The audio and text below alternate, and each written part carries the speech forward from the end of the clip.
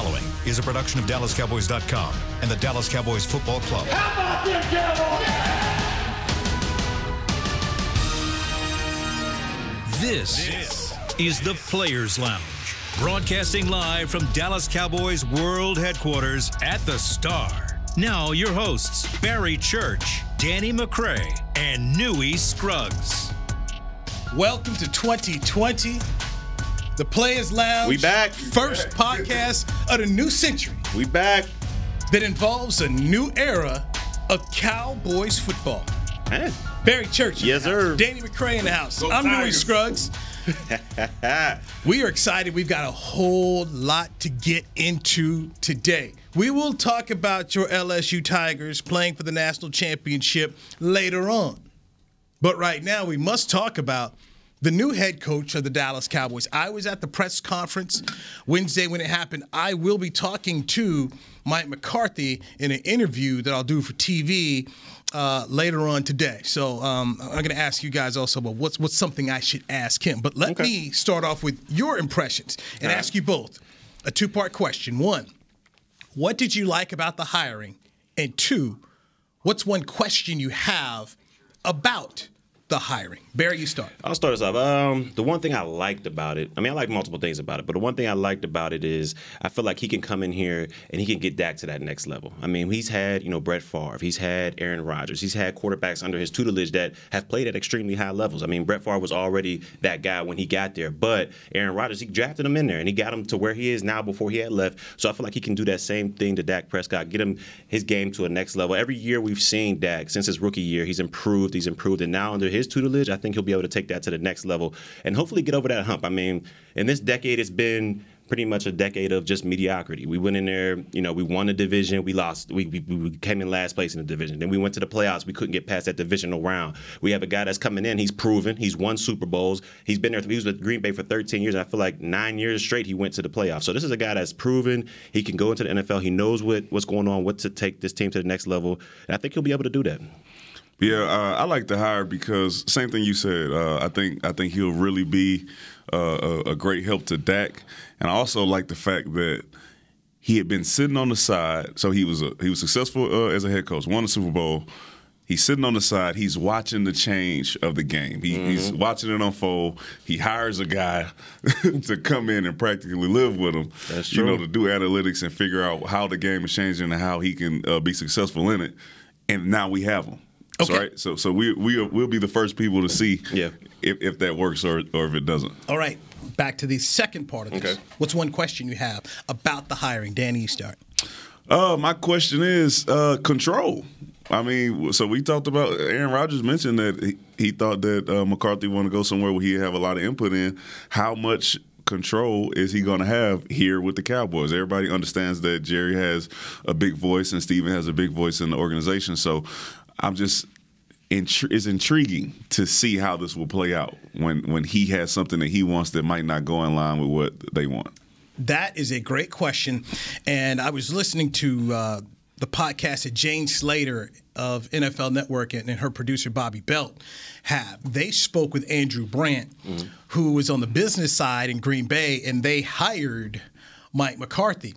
And he said he had gotten 2 phone calls from NFL clubs asking about Mike. He said the Cowboys were not one of them.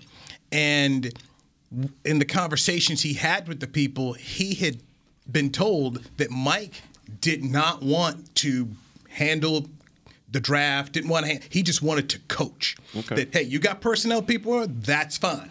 But he wanted to actually coach, which I thought, well, that fits totally into what they were looking for and how they like to operate. And to me, if you could let Will McClay work his magic, you'll be okay. Yeah, Will McClay, he's been hitting in drafts. Yeah, you're going to be okay. He's been hitting, but when that pressure is on you and then you coaching and all of a sudden it's not working out, that I just want to coach mentality turns into, hold on, I need to figure out how I'm going to drive my boat myself, right? I don't want somebody else driving the plane and I'm the one getting fired over it because these guys are picking these people. So do you think it'll come to a point where he's like, I gotta do this my way? I don't know, man. The pressure's high. Yeah, I know people think it's a new era and all that stuff, and people got some years to get the. Nah, ain't no years. The last JG got fired because they were under the assumption that we had enough to win. Mm-hmm. So the assumption is we still have enough to win, especially over the top now because we have a proven head coach. That's true. Pressure's on. You say it's more pressure than what it seems like. Go 6-10. You see what happens. One of the things that I have admired about Will McClay, and I know Will going back to his days with the Dallas Desperados when the Desperados were on NBC and we were doing games and got to know Will there. Will talks to the coaches. What is it you like? So, Barry, you tell me as my defensive backs coach, what are the guys that you're looking for? Okay. Danny, you're my offensive wide receiver coach. Tell me, is there a certain height? Is there a certain type of speed? What are you looking for in the guys that you want? So Will takes that information in, and as he's looking at the draft, he's going to bring you, all right, Danny, here are the guys you like. Also, here's some guys here we think can play. Let's get in here and check. So when he's doing it, it's not just one thing. This is my system. This is what I think. Bam, you take it. There is a collaboration. Oh yeah, I mean, as two guys who know Will personally, we definitely understand the work ethic and how it happens, right? And I think Mike McCarthy will appreciate that. That's just my feeling. That's something I'll maybe check with him. So I ask you now, what's one question you have about the hire? His was control. What's yours? I'm definitely 100% with you on the control, because I don't know what's up with that. But if we're going another direction, I'm going to have to go special teams. I mean, me and you talked about it earlier, but, his whole tenure in Green Bay, I think they were the best rank they had in their special teams was maybe 28th, 27th, around those lines. And we've seen what special teams can do here. I mean, they struggled a lot this season, and it hurt us in games. It pretty much lost us one game in New England. So I want to see how he takes this special teams approach. If they're going to bring in guys like straight core guys, like how New England does, like with the Matt Slaters and those guys, or are they just going to do it where, it's by committee? Let me get a rookie in here to do this or to that. But I want to see how he takes special teams. Does he take it hard, or is it just it's just a part of the game? I will have that is going to be one of the questions I ask Mike McCarthy when I sit down for my TV interview with him later today. Rick Gosselin writes the special teams rankings every year. Rick Gosselin, Hall of Fame a writer in the NFL. He's enshrined in that media wing in the NFL Pro Football Hall of Fame. And Mike McCarthy's Packers finished last 3 times in special teams, 29th once and 31st in another. I think 16 might have been the highest they got.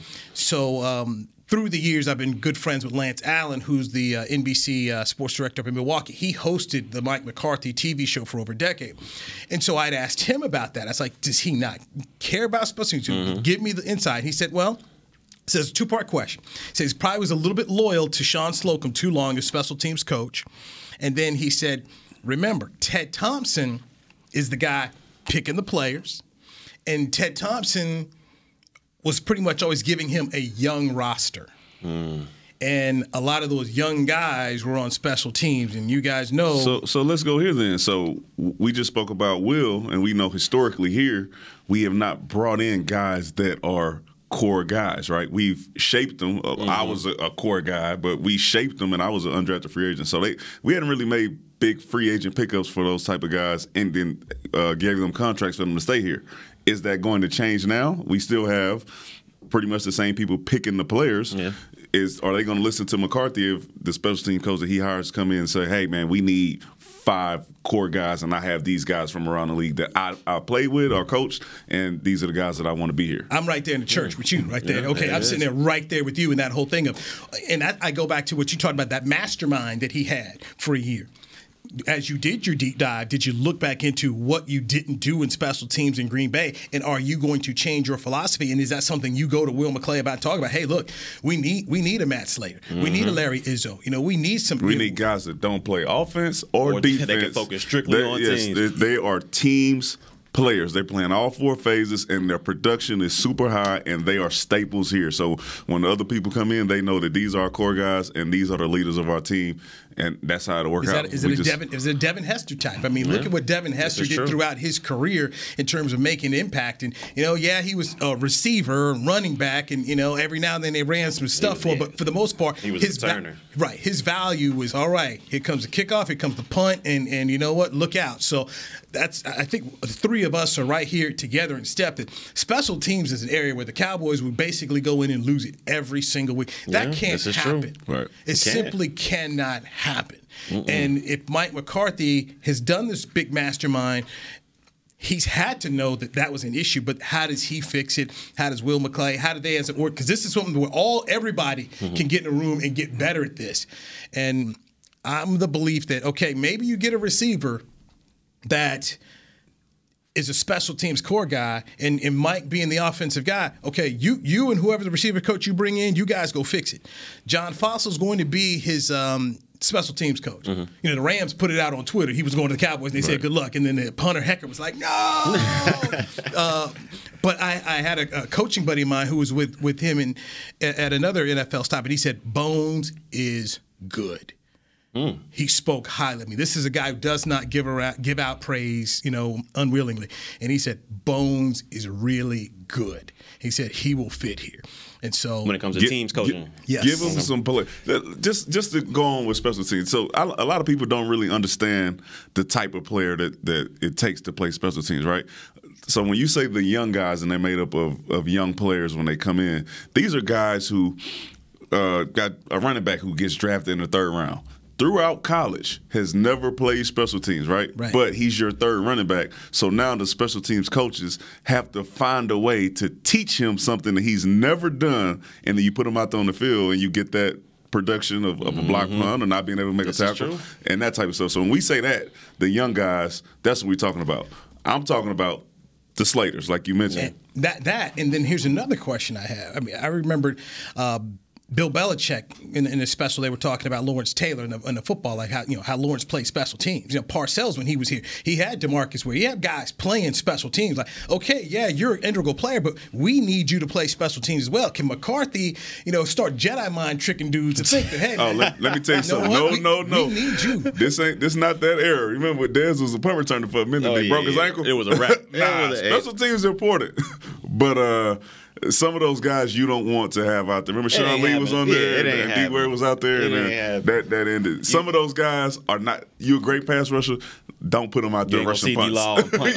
Punt safe. Do not put them out there because you will get cut. You know what I'm saying? All that type of stuff. Van Der Esch at the wing protecting the punt. Don't do that. Okay. So those are things that when we talk about. Okay, he's hired. Here's what happened. Now, what will be? That's kind of my big thing about what will be. What's next? Aaron Rodgers, quarterback of the Packers, had this to say about Mike McCarthy with the Cowboys and his thoughts. And when you talked about the whole control question, Danny.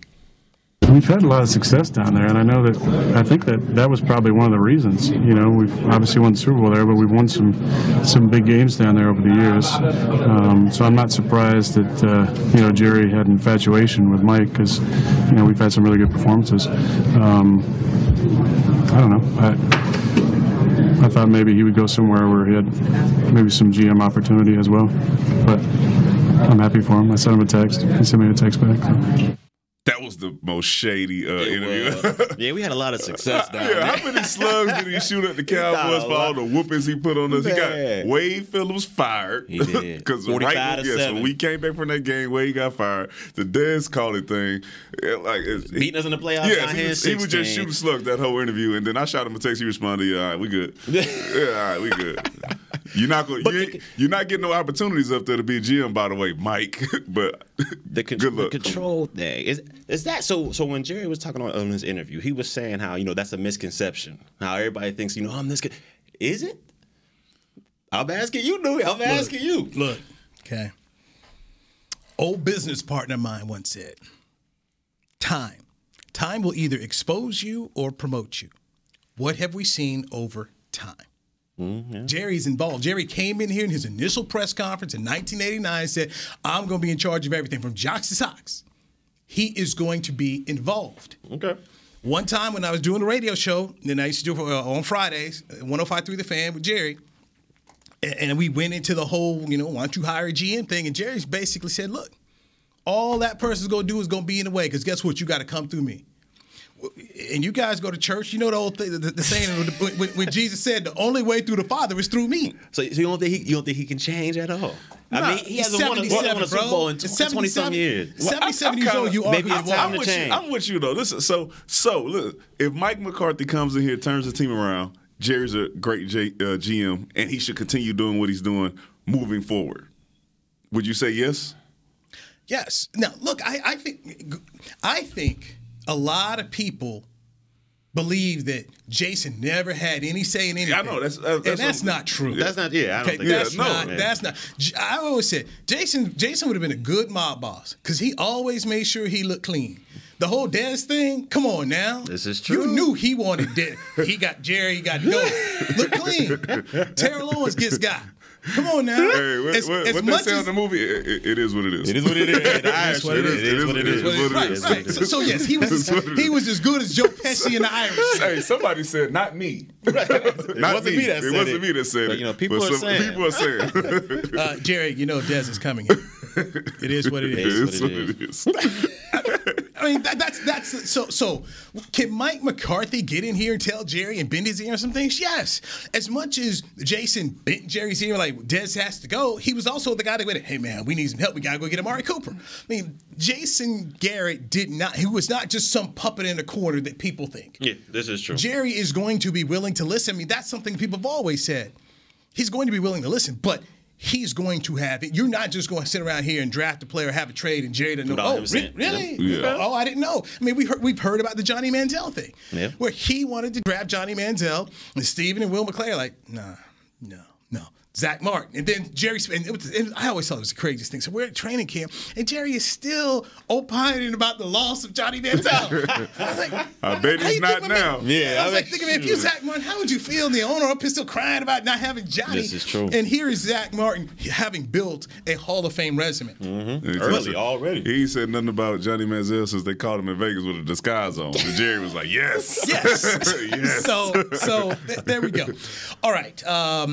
Mike, let's get to later on here in the show. We'll talk about Mike McCarthy's intro. We'll also talk about Jerry in the foxhole. But I want to get into something that I've written for the Dallas Morning News about retreads. And Mike McCarthy being a retread head coach. Okay. Because there's some Cowboy fans who were all about Lincoln Riley. They were all about Urban Meyer. And they got Mike McCarthy. Let's dive into that next, right here on the Players Lounge. He is Barry Church. He's Danny McCray. I'm Newy Scruggs, and this is DallasCowboys.com radio. I'm Jay Novacek, former tight end for the Dallas Cowboys. Back in the day, I was the guy who always got the tough yards, and that's why I run with John Deere today. In fact, I have a John Deere 3025E tractor that can handle any yard work I need to do, even the tough yards way out back. So if you have 1 acre or 1,000, John Deere has the equipment that's just right for you. Visit a John Deere dealer today and run with us. We are the official tractor provider of your Dallas Cowboys. Whether you're into being a part of this or more into something like this, SeatGeek has the tickets to the events you love. It's the easiest way to find, buy, and sell tickets. Plus, with their Deal Score technology, they'll recommend the best seats in the house at the best value. So the next time you're craving this, Ready? Blue 20! download the SeatGeek app and let's go. SeatGeek. Want to use what the pros use? How about the official men's skincare brand of the Dallas Cowboys, Jack Black? Right now, you can get the Jack Black Starter, a curated collection of Cowboys locker room favorites for just $10 with free shipping. The starter includes 4 Jack Black skincare favorites, plus a full-sized intense therapy lip balm. Go to getjackblack.com/Cowboys and use the code word TEAMJB. That's getjackblack.com/Cowboys. The Jack Black Starter, $10, free shipping. Ready?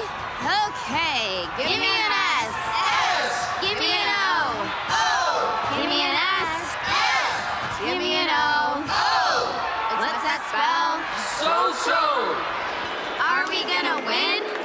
Not if we play like we cheered. Just okay is not okay. Whether it's cheerleaders or your wireless network, AT&T is America's best wireless network. Best network based on GWS One score September 2019.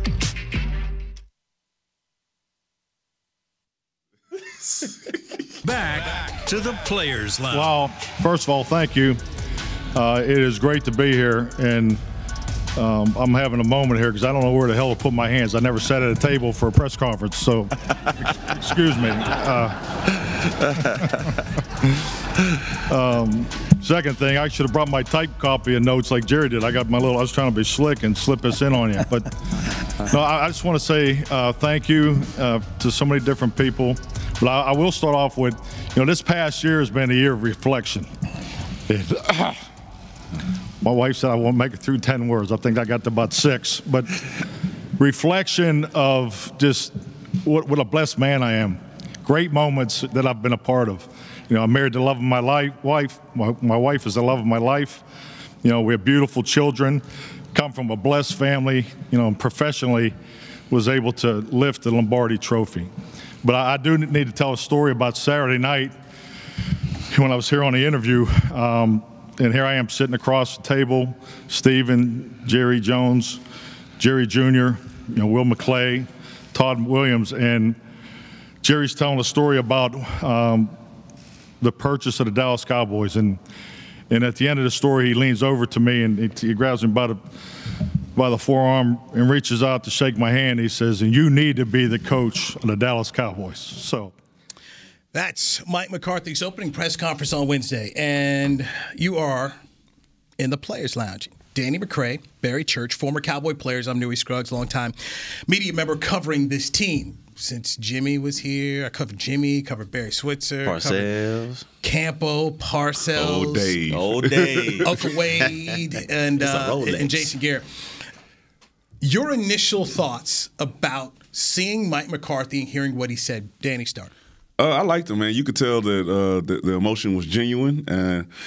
Jerry and them did everything they possibly could to show him that they really wanted to come, and he believed it. He embraced it, and you could see that through his emotion coming out. Barry? I think for sure. I mean, you could tell it was 100% genuine. The guy, he was getting choked up in there. You could tell he was fighting back the tears, but I think it's a guy that's ready to go back to work. Like you said, he was been off for a year. He, like me and Danny were talking about during the break, he basically went home and just studied his craft. He went back to school, had somebody come in, do the analytics of football so the game of football doesn't pass him up, and he's ready to go. And I think he's going to be that kind of that spark plug that this team needs to get over the hump, hopefully. I loved it. For a decade, we heard so many robotic press conferences from Jason Garrett, who people will tell you, if you knew Jason had a really great personality, but he never wanted to give you that. Mm-hmm. And I think that affected him with the fans.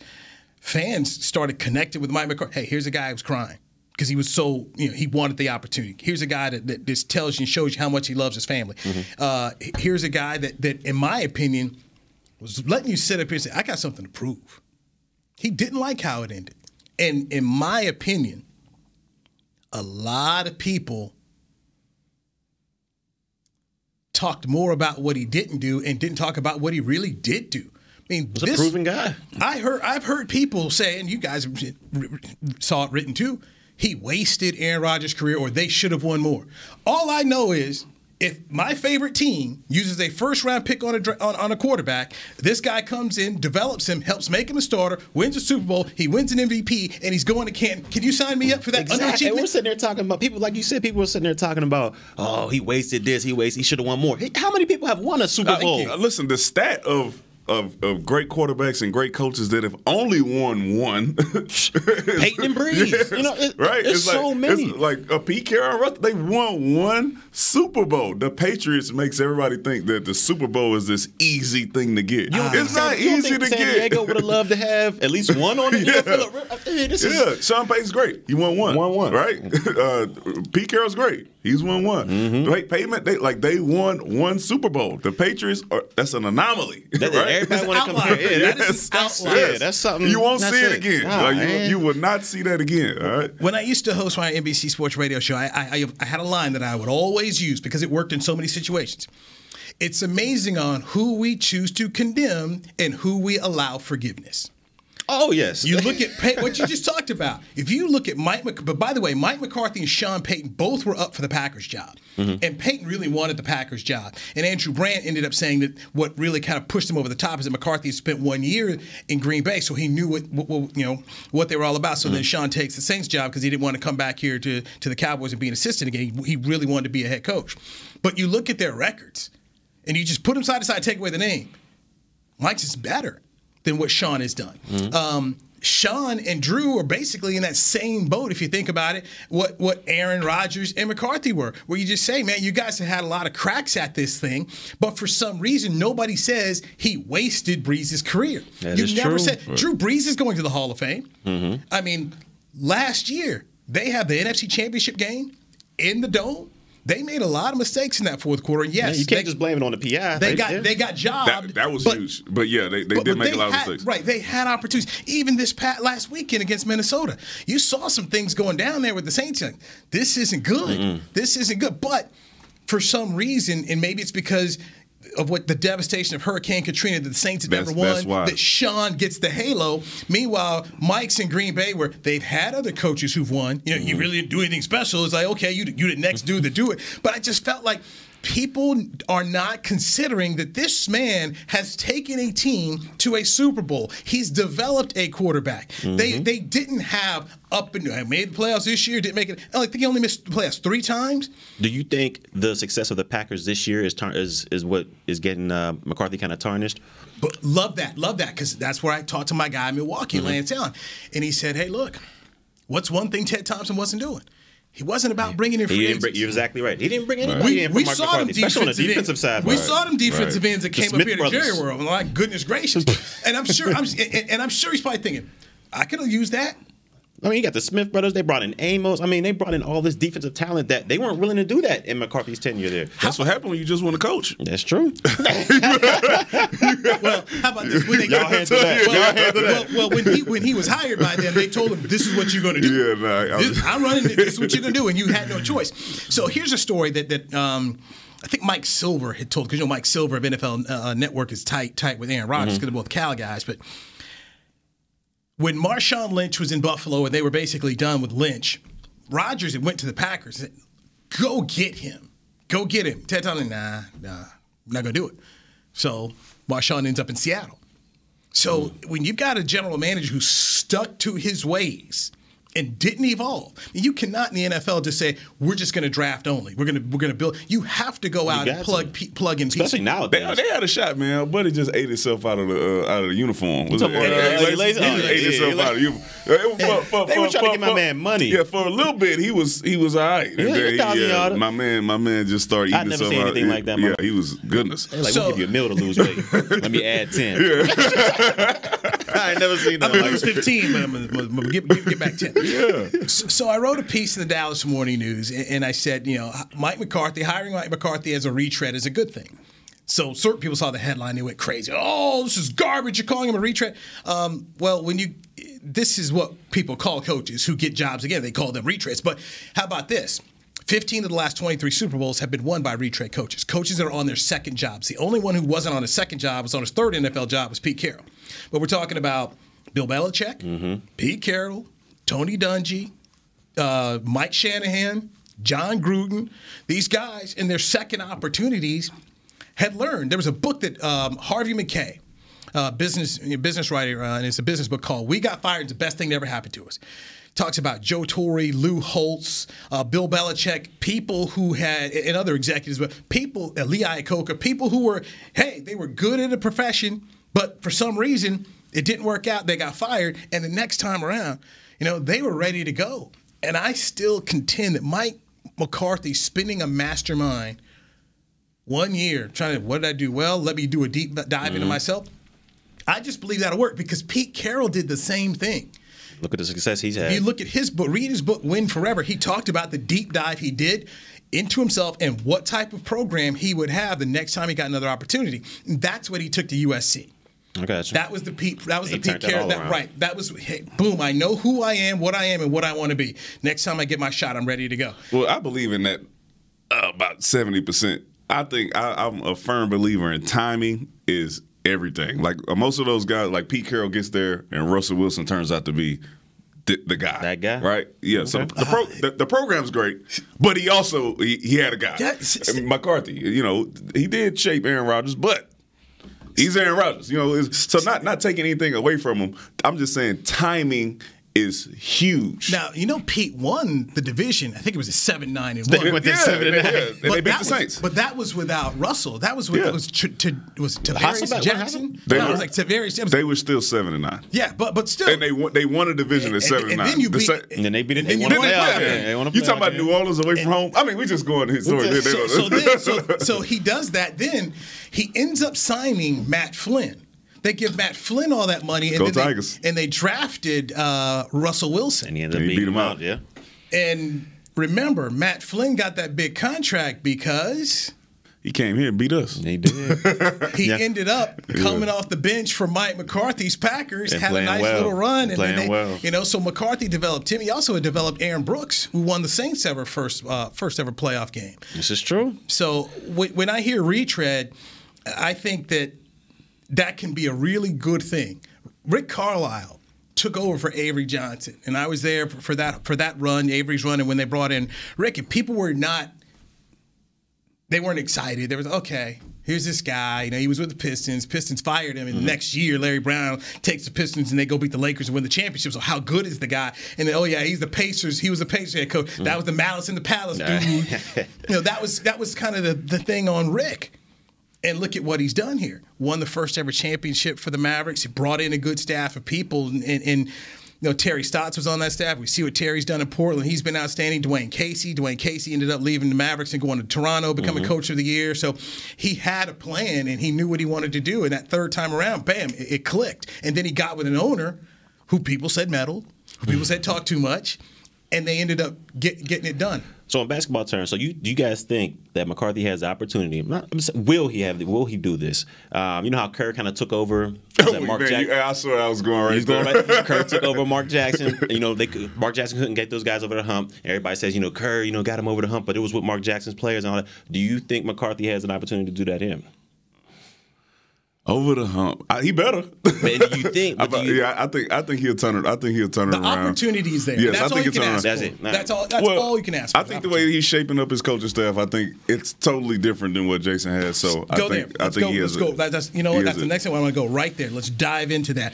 Mike Nolan has been reported going to be the defensive coordinator. So Mike Nolan's going to be the defensive coordinator. He's the linebackers coach, right, for the Saints. The Saints. I got you. Okay. Mike Nolan, when he was the head coach of the 49ers, had made McCarthy his offensive coordinator, so they know each other. Okay. John Fossil will be the special teams coach. Joe Philbin is going to replace Mark Colombo as the offensive line coach. Philbin was in Green Bay with McCarthy. When McCarthy ended up getting let go, Philbin had taken over as the interim head coach. Used to be the head coach with the Dolphins as well. So they have a working relationship. So just what you know so far about the staff, your thoughts? I like it. I like the fact that we did not keep everybody that was with Jason, right? You want to, you had these relationships, nothing against those guys, but let this guy come in and run this how he wants to run it, because that's some of the stuff that got us in trouble in the past. I think just all the internal guys that continued to stay here for 10 to 12 years, however long they were here, we just started seeing the same thing, right? Let these guys bring in their fresh ideas. Everybody, if McCarthy's going to run the offense, he got a guy that he trusts on defense, so that guy will be able to handle defense. Same with special teams. All these guys will come together, of course, be one team, but all these guys have success in the past, and they're able to bring in their own plans and own schemes. And like I said, special teams, I think that hurt us last year because we tried to run Rich Bisaccia's scheme, but he's not here. And we saw the effects of that. So I'm happy. Yeah, you're 100% right. I mean, I think when you're starting fresh, you got to have a new slate. I mean, and that includes your coaching staff as well. If there's one person that I would like to see him keep, other than Kellen Moore, would be Big Cat, just for the simple fact that I think he's gotten the most out of this D-line. I mean, yeah, they had a drop in production this year, but the 2 years before that, I mean, you had DeMarcus Lawrence doing double-digit sacks. You had Quinn coming in here this year doing work. And so I just feel like there's one coach that they would keep. It would be Leon Litz. So hopefully that happens, but I'm agree with you 100%. You got to have a I like GB too, though. I like GB at running back. I know they probably won't keep him, but He did get the best out of Zeke. Tony Pollard got in and showed out. He got a fullback in there that's doing a little something. He playing, So I like him. I like GB, and I might be biased because I like him as a person. That's true. On the GB, we all like. If you don't like Gary Brown, you just don't like people. Stan Drayton, who is the associate head coach and run game coordinator at the University of Texas, that has been reported by Todd Archer and a few others that they are talking to him right now. Okay. And his connection is he coached Ezekiel Elliott at Ohio State. So that could be. I do think if you just spent $15 million a year on this dude, you want to make sure that there's a connection, I believe. So if it's not Gary Brown and it's Stan Drayton, I think that they can feel good in terms of, hey, look, here's a guy that worked with him, helped develop him. He has a relationship there. But I'm with you. You need to bring in people who you trust and also people who understand what it is you want. So Parcells talked about when he first got here, some of the guys he didn't know. But he knew them, but they didn't work together. He said, I had to coach the coaches. So in some cases, with Mike Lolan and Joe Phil, you don't have to coach them. They know what you want, and you don't have to worry about what's being said in the meeting rooms. And I would take it right there. You guys have been in the meetings rooms with your position coaches. How do you go and how do you deal with a new guy and what it is they want? I want you to think about that. We'll take a break, but when you come back, as players, how do you now deal with new coaches, especially because position coaches are where you spend most of your time. People just don't understand that enough. It's about you and the position coach. We'll do that next, right here on the Players Lounge on DallasCowboys.com radio. Ready? Okay. Give me an S. S. Give me an O. O. Give me an S. S. Give me an O. O. What's that spell? So. Are we gonna win? Not if we play like we cheered. Just okay is not okay. Whether it's cheerleaders or your wireless network, AT&T is America's best wireless network. Best network based on GWS One score September 2019. Ladies and gentlemen, it's that time again for Tailgating with the OtterBox Boys. OtterBox, the company that builds wildly overprotective phone cases? The one and only. But cases are just the start. OtterBox is the official outfitter of tailgating. If they can keep my phone safe, what can they do for my parking lot party? How about protecting your beverages from suboptimal drinking temperatures with their elevation tumblers? And OtterBox elevation tumblers come in 3 sizes, a 10-ouncer, a 20-ouncer, and even a 64-ounce growler. Check out all the colors and sizes of their elevation tumblers at otterbox.com. Whether you're into being a part of this or more into something like this, SeatGeek has the tickets to the events you love. It's the easiest way to find, buy, and sell tickets. Plus, with their deal score technology, they'll recommend the best seats in the house at the best value. So the next time you're craving this, Ready? Blue 20. download the SeatGeek app and let's go. SeatGeek. Hey Cowboys Nation, this season when the Cowboys win, you get to experience the sweet taste of victory because if the Cowboys win, the next day Dunkin' is offering a free medium hot or iced coffee. So don't just celebrate the Cowboys' success from the sidelines, head to Dunkin' and treat yourself to real victory because this season Cowboys fans aren't only winning on game day, they're winning the next day too with a free medium coffee. Cowboys Nation runs on Dunkin'. Excludes cold brew. Limit 1 per guest. Participation may vary. Limited time offer. Back to the Players Lounge. I'm Newy Scruggs. It's Barry Church, Danny McCray, 2 former Dallas Cowboy players. Just a media guy. Emmy Award winning. Tell everybody where they can find you on Twitter. At Barry Church 42 on both Twitter and Instagram. At Danny DMac 44 on Twitter. At Danny_McCray 40 on Instagram. And you can also find me at the Dallas Cowboys youth camps. There we go. All right. Best coach in the biz. Mike, I'm here, baby. Get him up. I'm on Twitter at Newy Scruggs. That's NEWYSCRUGGS. That's NEWYSCRUGGS. So for the players who are going to be coming back, got to have a lot of new coaches. As former players, you guys have been through it, and it's different assistant coaches come in. Yes, the head coach is the guy who's in charge, but you spend the majority of your time with your position coach and your group in meetings. So How does it go in terms of dealing with a new position coach? What do you as a player need to tell your new position coach that maybe they do or do not know about what it is you do well, or just that whole experience? Well, I had to go through it twice. When I was a younger player, we had Campo and Maxey and all those guys when they came in there. And as a young dude, I'm just like, I don't know what's going on. So once that whole coaching staff was fired, I think that's when Henderson and Baker and all them boys came in. So at that time, I'm not the leader. I'm not a captain or anything like that. I'm still a young guy trying to figure things out, trying to get into my starting realm. So I kind of kept quiet around. I let the older guys, I let Sensenball and those guys kind of get that connection with those coaches and everything like that. And I kind of, faded to the back because I didn't know what was going to happen when my next, if I was going to be here or not. But later on, when we got another coaching staff had come in, I think it was Baker and not Baker, but I wasn't here when y'all had we had them come in, and I was a captain at that time. So I had to get in the off season. I had to go talk to them just to break bread with them, just kind of get to feel how they want us to play and what type of defenses they're going to bring in. And so once you get that early feel for them and you get that into the OTAs, you get that into the season, it just becomes that camaraderie part, and the rest is history after that. Were you speaking to the difference of when you were younger and not really sure? And not really sure, yeah. I'm undrafted, I'm not sure. And then when you get the captain status. So, like I would assume a lot of the guys who may be on smaller contracts, at the end of the contracts, what the mindset that they have is, really, honestly, does this guy like me? Do I fit into what he wants to do? Will I still be here? I need to go figure out what it is that he actually thinks about me as a player.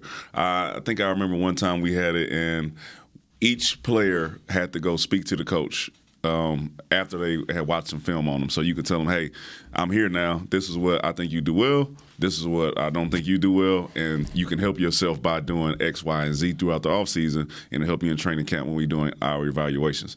So those guys in that position should go talk to the coach as soon as they get a chance or whenever he gets settled to figure out where they stand. The captains, on the other hand, need to be the guys to go figure out how they want to run the room. Like a guy like DeMarcus Lawrence, who's going to be here, when you having that conversation with the new coach, your conversation is, how do you want the room ran? What type of leader are you used to, and do you want me to be, and how can I help? And the other guys are, what can I do to stay here? All right, let's talk about just some potential free agents here. And to me, obviously, you have three big ones: Dak Prescott, Amari Cooper, Byron Jones. Gentlemen, thoughts? Well, Dak ain't going nowhere, in my opinion. I mean, he's at the worst, he'll get franchise tagged or he'll get a long-term deal. I don't think he's going anywhere. You can't let that go. But on the defensive side of the ball, I think it's going to be tough. I think you got Quinn or B. Jones. And in my opinion, I think you got to go with B. Jones on this yes. one. Not saying he doesn't get you all these he doesn't get you all these interceptions that people want. He's not a ball hawker, but this guy locks down receivers. When have you ever seen a receiver just kind of go off on Byron Jones? Never. Well, think about your defensive scheme, right? The great defensive schemes allow you to cut off one side of the field by putting a player on. Like if I say, hey, Byron, you on the right side, you take care of the right side. Mm-hmm. I can focus my whole defense on everyone else. You all are so deep. You got to. This dude. Listen, you just paid a pass rusher $100 million. All right, and what that get you? Yeah, you could. No, I'm being real. 5 sacks. Get you a defensive tackle. Get you another defensive end in the draft. Shore up coverage. This is a passing league. And the teams with great cornerbacks. You see what Peters did when he got traded. He took him. You to the see next what round. happened with Ramsey when he got traded to L.A. No. I'm just telling you, saw the effect on the defense. I will quote you what Hall of Famer Warren Sapp has said for years. Back don't work without the front. If I'm putting pressure on the quarterback, he's not going to have all day long. Now, here's my other thing with Byron, who is a tremendous character guy, okay? I'm not paying a corner who doesn't get picks. If you can't get the football, why am I paying you? What's one of the biggest issues and problems they have on this team? They don't pick anything off back there. Everything is new. Look, don't you got a new defensive coordinator who's going to run a new scheme? Got to work up front, maybe start up front. But he can play more than just corner. You got $100 million up front already. And what happened? You assume you're going to get a defensive tackle next. Who led the team in sacks? I'd keep that guy. You would keep him because he led the team in sacks? How old is Quinn now? He getting up there, too. You could probably get him on a cheaper deal than you can on Jones. Oh, yeah, you could definitely get him cheaper. I think you would have to pay Jones. I really don't think you would have to break the bank You got to give him 16. To do it. You got to pay him. He's a cornerback. He's a lockdown corner. And we talk about picks. Listen, I rather do not catch the ball on me than catch it. A pick is a plus. This is true. Okay. And you got to do getting yarded every game. That's why Peters got traded.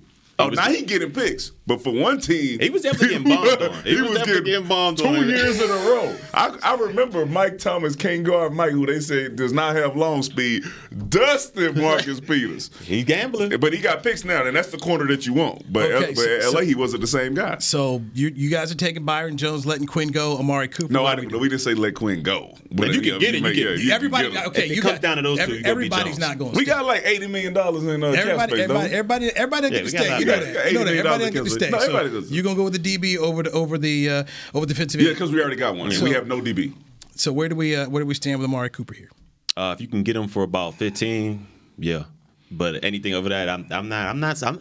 He's a good. I'm not sold. Man, I saw the last month and a half. I'm not. Come on, Newy. I saw Jalen Smith and who got added? Him and Jalen Smith and Mark Cooper added. We swiped it to the Pro Bowl. Let me tell you something. Come on, we know about the Pro Bowl. Yeah, we know about the Pro Bowl. It's all about your social media presence. It's JJ Watt in the Pro.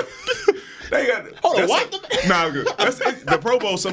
A lot of times is a name thing. I remember this. A lot. It is. That's all it is now. Not to trash on how we do voting. Welcome to the haters. Man, Barry Church. Listen. Let me tell you something. So we will walk in.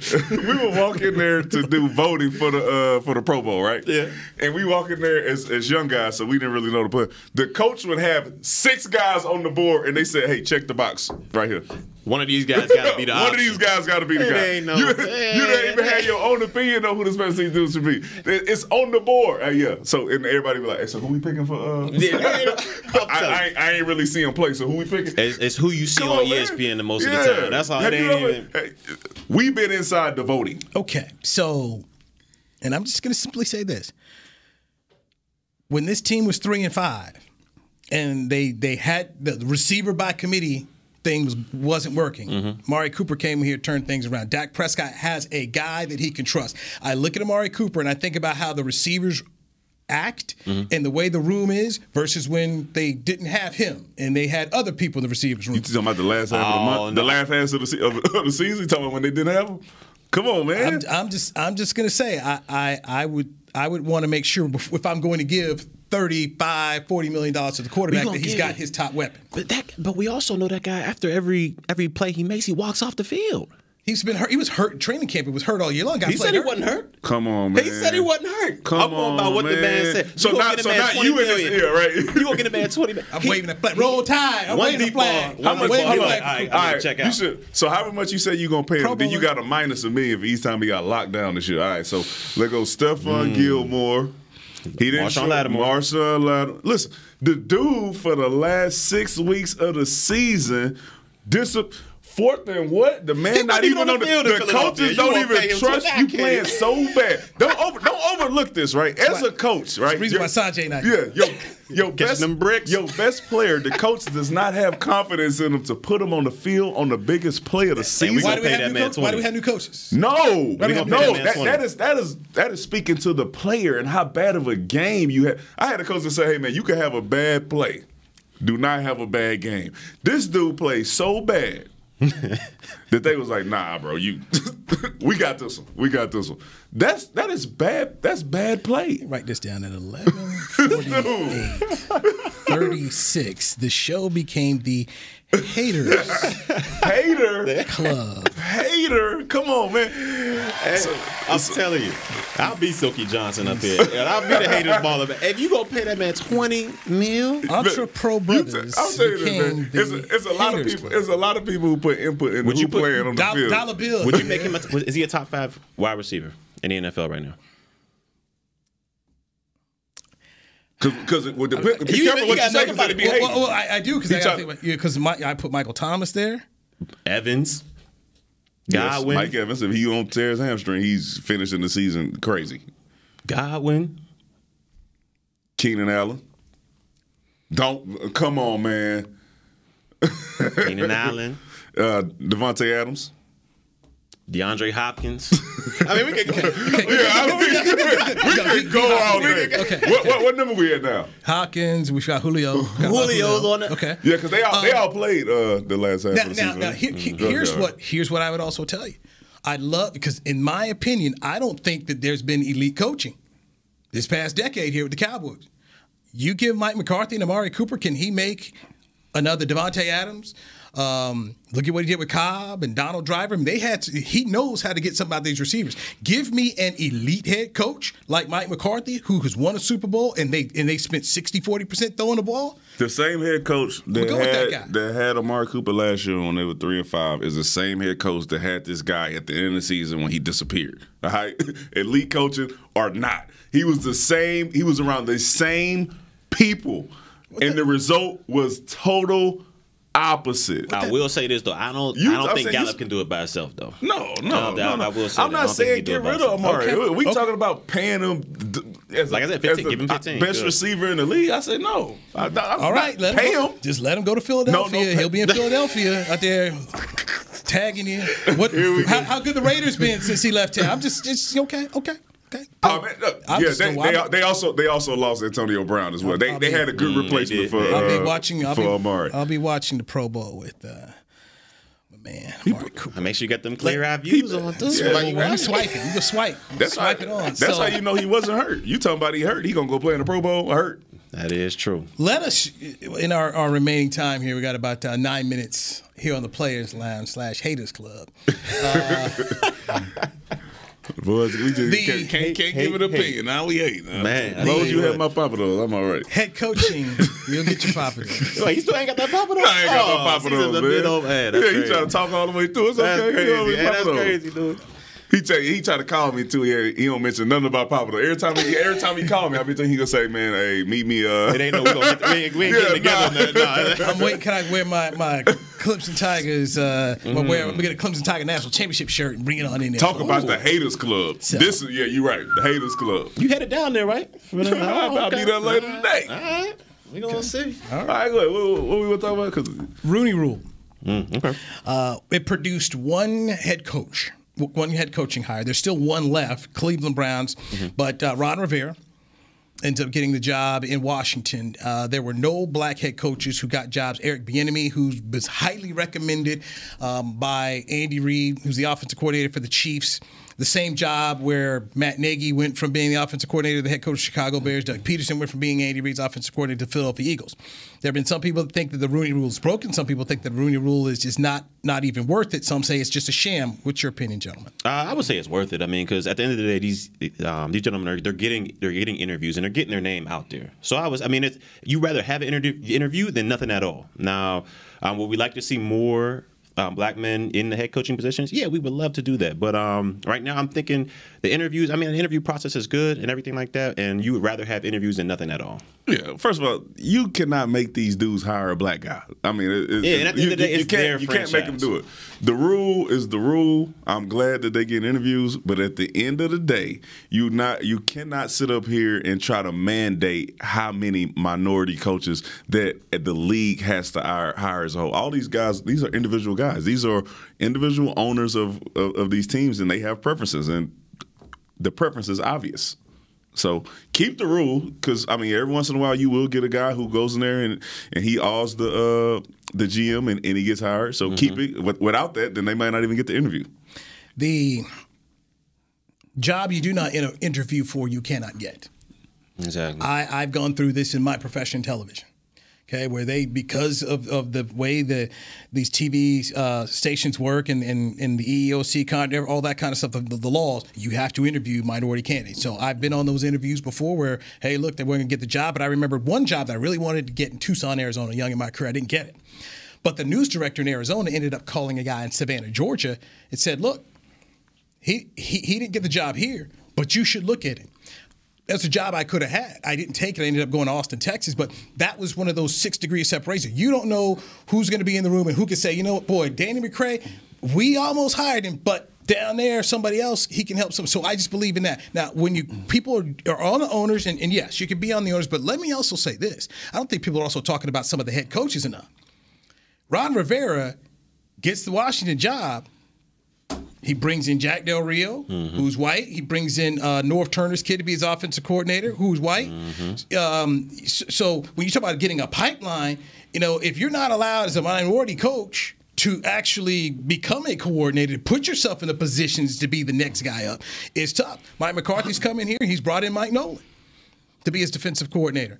I mean, so a part of these things where people are banging on the owners, guys got to get in positions as coaches. So when you start to look at how you start shaping these staffs, how many of these guys are actually putting in minorities where they can become a head coach? Follow Bruce Arians. Follow him. Just go follow him, man. Go see what they got going on down there.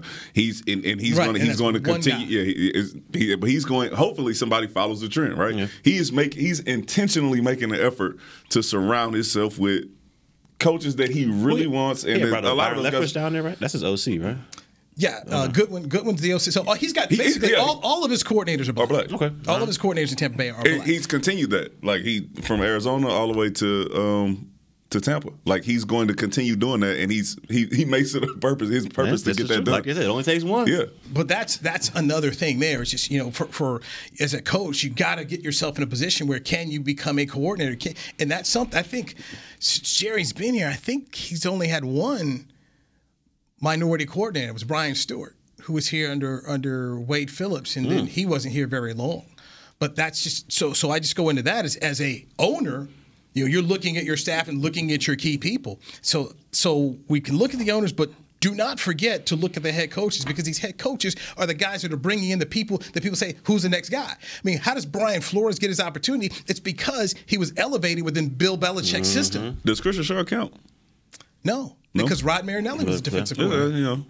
That's true. Once you start speaking, and then and how the defense playing, people start saying he's the coordinator. But that was Rod. But remember, Rod was trying to say, "Hey, I'm trying to get this guy." Rod was actually trying to help him, down the road to become a head coach. So Rod was actually trying to do a good thing. So he counts as one of those guys, like the Brian Flores. Okay. But Flores, I mean, the thing somebody tried to elevate him. Right. Yes. You had someone who's trying to help him. So that's the pipeline. That's the whole thing. When people go, hey, well, who's in the pipeline? Well, you got to have head coaches who get you in the pipeline. But if coaches are just going to hire their friends, and all their friends are basically white guys, and they just simply say, hey, look, you can be a DB coach, black guy.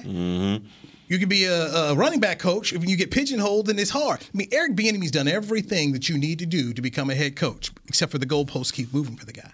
Yeah, that's true. So the Rooney Rule is not the problem. The problem is how you get opportunities to show people what it is you can do. That's true. I never looked at it by that point. I mean, I always kind of sat at it to the owners, like, man, they got to get these guys. But you're all right, man. Yeah, it's both. Yeah. I think it's both. It's both. It's definitely both. But that's, to me, when I think about when you say what needs to change, what can change and be most effective, it's getting guys opportunities as coordinators. Because basically, who you're hiring, except for what the Giants did with their dude, Joe Judge, they're guys who are coordinators. The problem I had with the Bieniemy thing is people, he didn't call plays. Well, other dudes weren't calling plays. Yeah. Andy Reid got a job in Philadelphia and didn't call one play, was never even the coordinator. So it's like, okay, so why do the rules keep changing here? Right. Mm-hmm. So, but there are, I mean, you can't have a league of 80%, players that are minorities and tell me that ain't nobody worth anything to be ever become a coach. You are correct. That's just impossible. But I just truly believe you got to have some opportunities to be able to show folks what it is you can do. Yeah. And even when you do, like Tony Dungy for years, he didn't interview well. Well, he's too soft-spoken. I mean, it was all these excuses that were used against him. And then what happened when Tony had an opportunity? He took off. He took off. And, so that's been my kind of frustration is just, hey, look, it's hard to ever advance if all coaches do is hire their homies and buddies and friends. That's true. And it's not just here. Look at the collegiate level. Look at the collegiate. I told one of my buddies, I said, man, I don't know. I said, as a black guy, I don't know how you do that business, because either you're a DB coach, running back coach, you don't get to call plays, rarely you do, and it's hard to get a job. I said, I don't see a whole lot of advancement in what you do. Yeah. And people can talk about merits all day long, but if I keep changing the narrative, I keep moving the goalposts so you can't get a job. I mean, I heard somebody say, well, Eric Bieniemy's offense in Colorado wasn't good. How many years ago was that? Okay, is his offense good now? Yeah. Did he help coach the MVP? Well, it was all Andy. But you didn't say that when Doug Peterson got a job. That's true. You know, or Matt Nagy. Right. So that's that thing of just how do you win if people want to go into that? There's a lot of them. Can he not grow?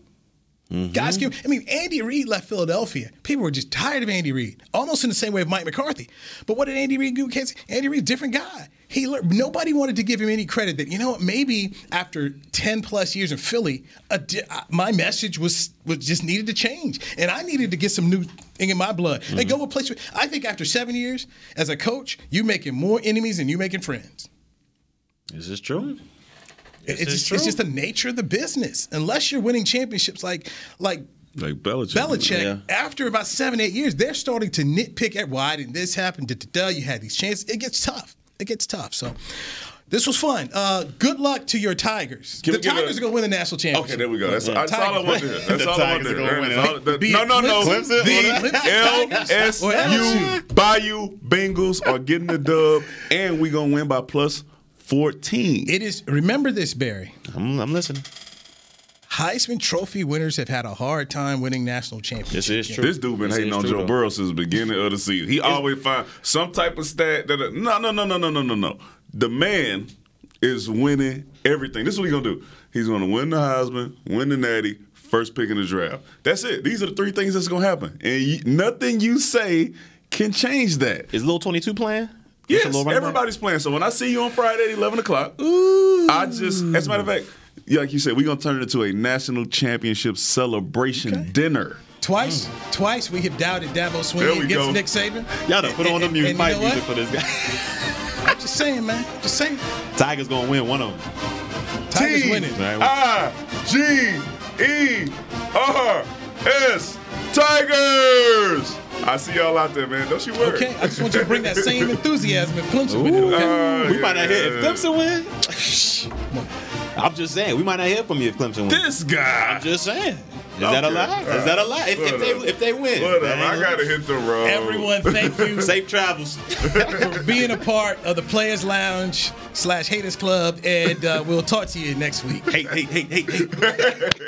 This has been a production of DallasCowboys.com and the Dallas Cowboys Football Club. How about this, Cowboys?